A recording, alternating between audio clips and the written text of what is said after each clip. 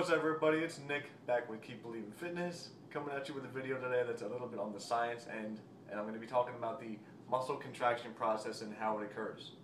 This only applies for the isometric exercise, as in the length of the muscle doesn't change and the tension remains constant, or dynamic concentric movements, which is the shortening of the muscle, as in, a standard bicep curl that's concentric. I'm going to put up a picture of a myofibril or a muscle cell, and that's going to help you understand a little bit more of what I'm talking about. The portion that you're going to look at is a sarcomere, which is made up of the contractile proteins actin and myosin, and where all this occurs. Now, what first happens is there's an action potential conducted, which is an electrical current deep into the cell by the transverse tubules. Those are the things, the little blue tubes on the outside. The webbing substance that you see is this sarcoplasmic reticulum. There we go.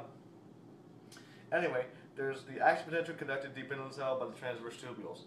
After that occurs, there's a level of calcium secretion by the terminal cisternae of the sarcoplasmic reticulum. The terminal cisternae are what are next to the transverse tubules, and that secretes calcium into the cell. After that, there's a surge in free calcium levels, and that is the number one definer of the amount of force you can generate. If the surge is low, the amount of force you can generate will be low, and vice versa. The second step in the process is there are calcium receptors on troponin. Troponin, I'm going to put up another picture here, is a substance that is on actin. Okay, and when the calcium levels are low, there's no attraction between troponin and calcium. However, when the surge in free calcium is high, the calcium binds to the troponin receptors, creating a troponin-calcium complex.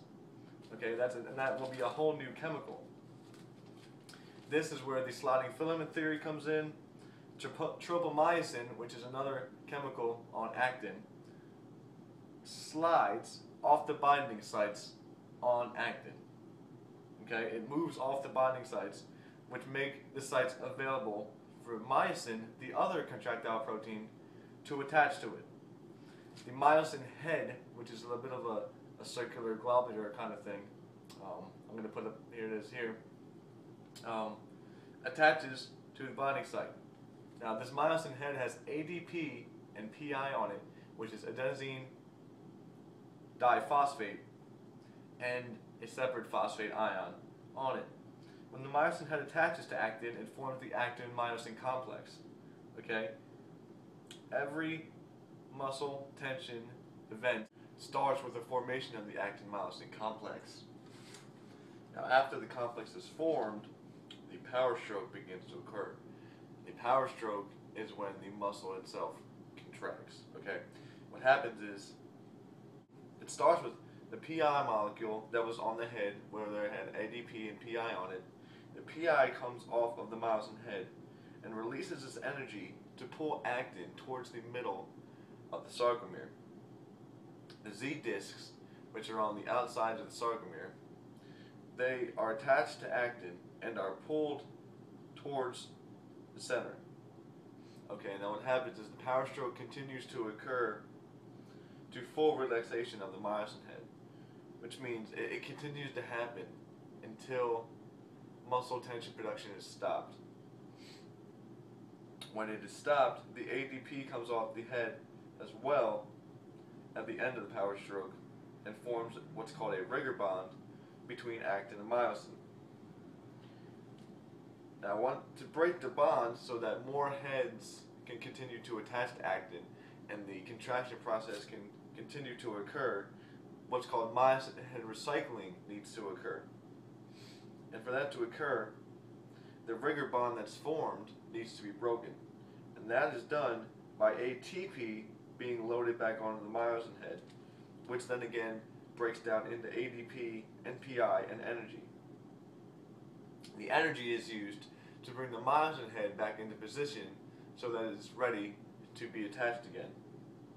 And the actin myosin complex is formed, and that whole cycle continues to occur.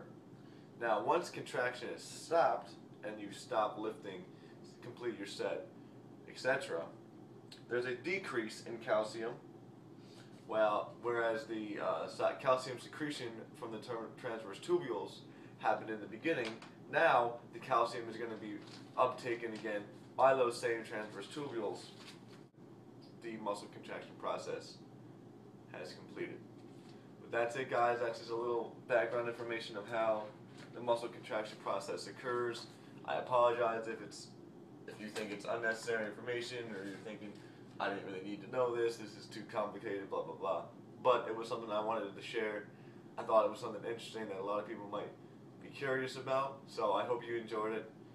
Anyway, keep on working, keep on believing, never give up. Have a great day.